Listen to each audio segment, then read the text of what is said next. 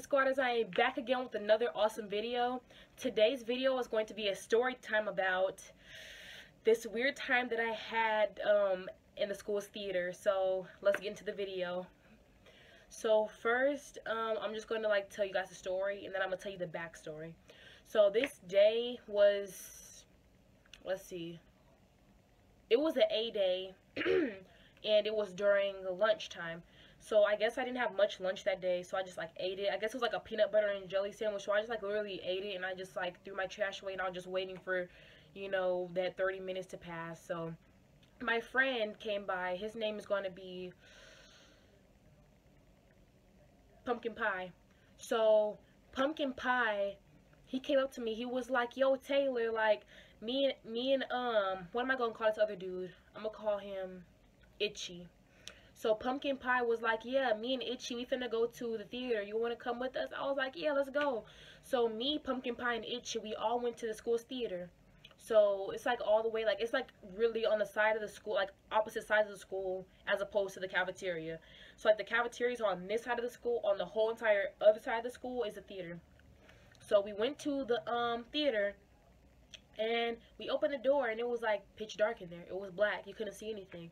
And we was like, what the heck? So Itchy and Pumpkin Pie, they went backstage, and they was like, "Oh, nobody's back here, all the doors and stuff are closed." So yeah, so Pumpkin Pie and Itchy, they came off the stage, and there's aisles. You know how the theater is split up between sections, this section, an aisle, this section, an aisle, this section. Okay, that's how ours is set up.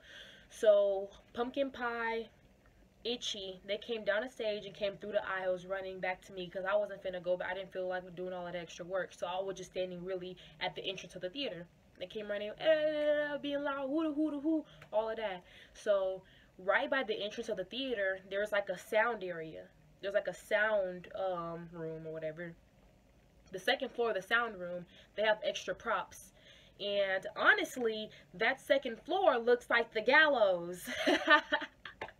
If you've never seen the movie The Gallows, it's the scary movie that literally happens in the theater, and it's a ghost, and that's basically what happened to me, the Gallows. So yeah, so we went up to that second story, and there's yeah, to get up there you have to climb there's a ladder. So we climbed the ladder to get there, and I went up there and I was like, whoa, this looks like the Gallows.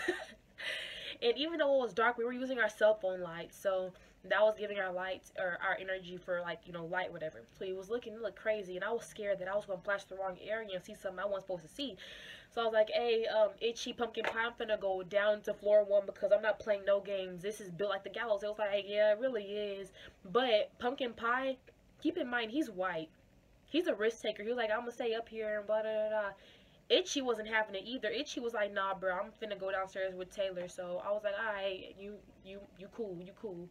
Okay, so me and Itchy, we went down to base 1, and Pumpkin Pie was still up there messing around. So 2 seconds later, not 2 seconds, probably a minute later, Pumpkin Pie came back down, and we was all just chilling or whatever, and then all of a sudden we heard something in the back. Keep in mind, Pumpkin Pie and Itchy already looked at the perimeter and made sure nobody was there. So what was that sound?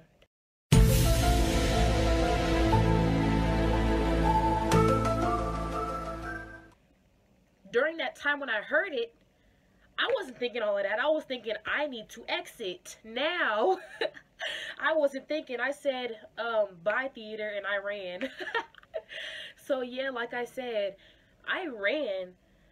Me, Itchy, we ran. And Pumpkin Pie, he was trying to process it for a second. After I dipped, he dipped. Because I was not having it. So yeah, we ended up running back to the cafeteria, and it was just weird. So guys, that was the story. Now I'm going to give you guys the backstory. So this is a story that my theater teacher told me when I was a freshman.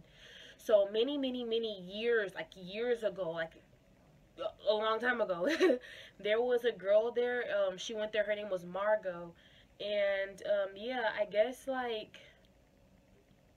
yeah, she went there. She was a redhead, ginger, whatever you call them.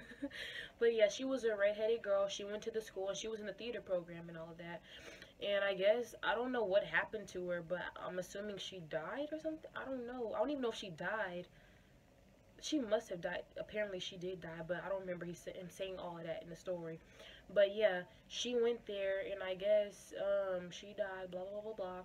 And then I guess after that, there were other students, I guess, that went after her passing, and they've experienced some, like, weird things. So, there was this girl that liked the boy that Margot liked, and something, I forgot what happened to her exactly, because it's been many years since I heard the story, but I heard Margot did her something bad. I don't know what happened. I think she fell down, like, on stage or something. So yeah, that happened.